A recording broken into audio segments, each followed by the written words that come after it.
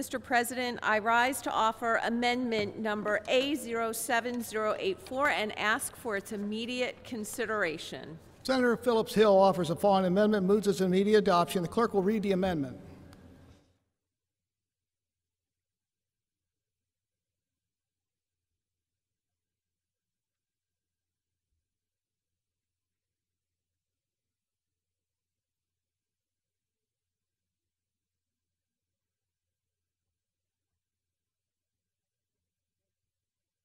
Amendment number A7084. On the amendment, the chair recognizes Senator Phillips-Hill. Mr. President, this amendment would add upon the good work of Senate Bill 869 by requiring the Department of Education to develop a model curriculum to assist school entities in providing instruction about the events of September 11, 2001.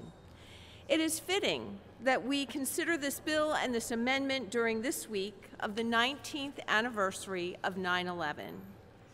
The Department of Education will be required to make the model curriculum available on its publicly accessible website for school entities to voluntarily utilize. This would not put any unfunded mandates on schools to use these materials or require them to use it.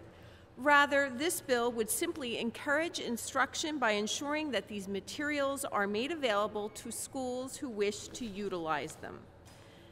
September 11, 2001 was a day when our country coalesced bravely in the face of terrorism and the loss of 2,977 American lives, including many first responders.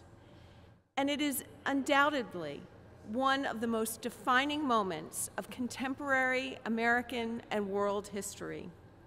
You would be surprised to know that Pennsylvania's state academic standards for history and civics and government do not make any mention of this life and country-defining date or of the terrorist attacks whatsoever.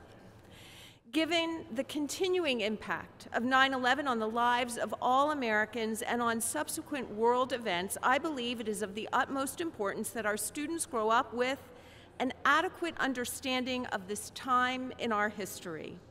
I respectfully ask my colleagues to join me in casting an affirmative vote for this amendment because we must never forget. Thank you, Mr. President.